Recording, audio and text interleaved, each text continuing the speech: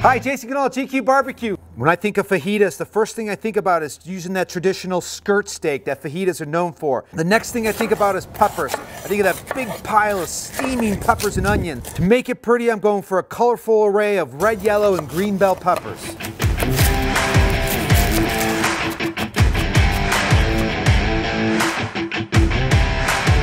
So I'm in the lab working on some new fajita rubs. I'm going to continue to develop something I'm proud of, and when I do, I'll make it available to everybody. And you know I'm going to be giving some away on the channel.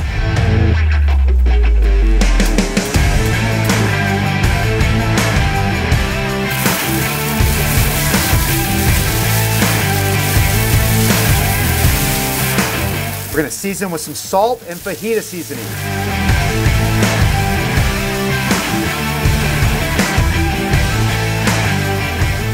Peppers are looking good. Let's put a couple pats of butter down. This is going to melt into the peppers and onions and create a delicious butter fajita sauce that these onions and peppers are going to sit in while the burgers cook.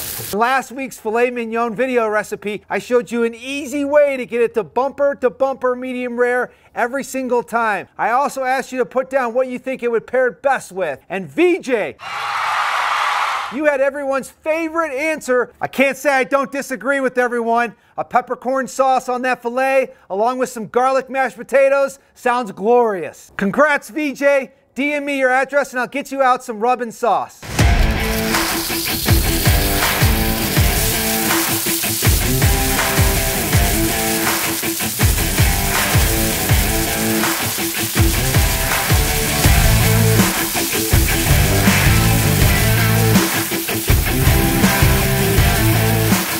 Burgers are just about done. Time to add some cheese. Today I'm using pepper jack because when I think of fajita burgers, I think of pepper jack.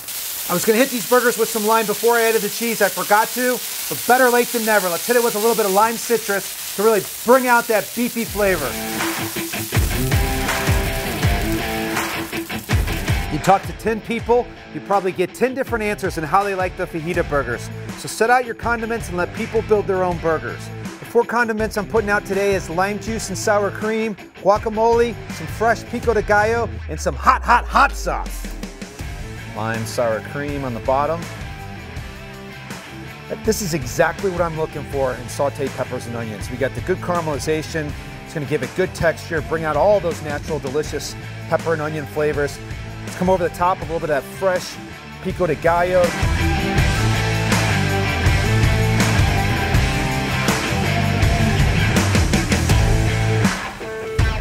Build these fajita burgers how you like them. I'm a hot sauce guy. I'm going heavy on the hot sauce.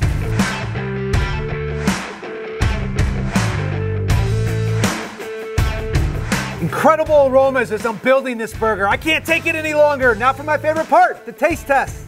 Hit it with some citrus, wake everything up. That's the best of both worlds. If you can't decide between fajitas and burgers, try the fajita burger. I've never had sour cream on a burger before, but I really like what it adds to the overall flavor of the fajita burger. If this looked good, if it's something you want to try, give me a thumbs up. For more mouth-watering burger recipes, check out our playlist down below. Jason Goodall, gquebbq, and I'll see you on the next one. Oh, this looks so good.